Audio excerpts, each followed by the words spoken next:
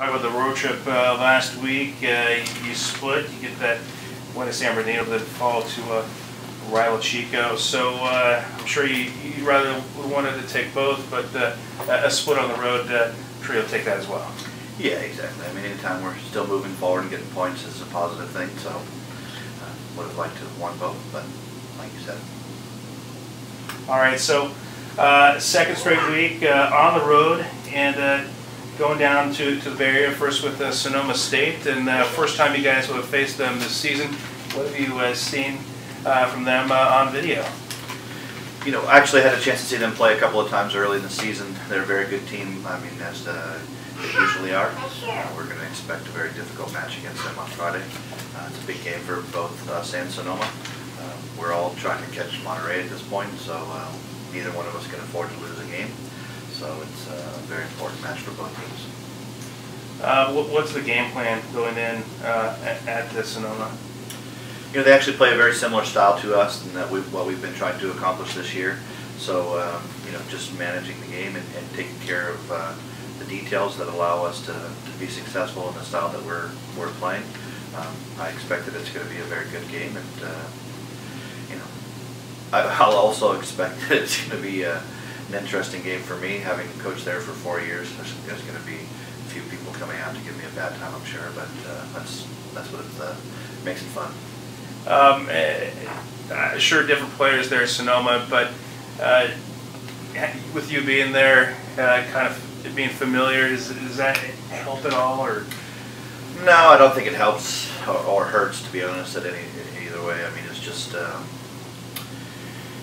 you know, I don't think either way it's a benefit to the guys. Maybe you might know of a secret parking spots up close to us. That's here. Yeah, no, unfortunately, they're just as bad with parking as we are here. So. That's not going to be an easy. One of the things you mentioned last week, heading into the final stretch, was, you know, improving on defense. How do you think you guys did? Obviously, you know, gave up a couple goals, but still got the split. Defensively, we were very strong against San Bernardino. The goal that they got actually came from a mistake that was created by us. But I mean, for the rest of the game, we managed the game very well. Chico, you know, I don't know whether it was the long trip, the heat on Friday, you know, or a combination of both. But we didn't play our best on Friday. It was not one of our better games. But even still, the defense handled the game reasonably well, except for the 2 goals that we gave up. You know, every team's going to have ups and downs throughout the year. And I think Sunday was a bit of a down game for us. But overall, I think the defense did a reasonable job over the weekend. Especially even considering, you know, Chico are currently the top team in the conference. And even though we did give up the 2 goals, it wasn't like you know, we were giving up 6 or something along those lines. I mean, do you think you could use that as a confidence? You know, saying, hey, you know, even though we gave up a couple, we still, you know, hung tough against the top spot. Definitely. I mean, especially given the fact that it wasn't our best game. We're playing at home after such a long trip. You know, to keep fighting and find a way to manage that game is definitely a confidence booster. You know, we've talked with some of their teams as part of the season. They're saying the wear and tear, injuries. How are you guys doing physically as you enter the the final couple weeks of the season? Yeah, I mean, we were down a few players this past weekend. We were missing a few starters, which at this point in the year is probably true for every team.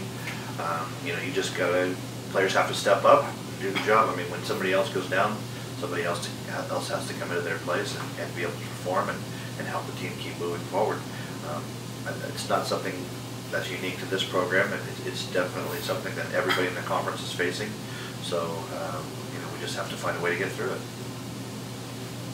All right, Coach. I know you struggled offensively against Chico State, but how do you feel you played defensively and only basically allowing 1 goal per half? Yeah, I mean, like I said, it wasn't our best game, so it's hard to really judge that game relative to what we've done in the past this season. It was definitely a down game for us. I think the defense managed it reasonably well, considering we weren't able to keep the ball, we weren't able to create the chances that we usually do, which gives us kind of a momentum and gives us confidence in the game. considering that wasn't there for us, I think the defense managed it very well, because it could easily have been a much worse scoreline if our defense hadn't managed it as well. And Zach Hammond get another goal on Friday, and he's had quite a few, I think, over the last couple of weeks. So has he really just turned it up to another level recently, or has he just been like this the whole season? No, it's pretty much been like this the whole season. You know, as I said last week, he's a very, very talented player, and we are blessed to have him. And you know, he's definitely in a good vein of form right now, and we're just hoping he can stretch it out for a few more weekends and give us a chance to get in the conference tournament.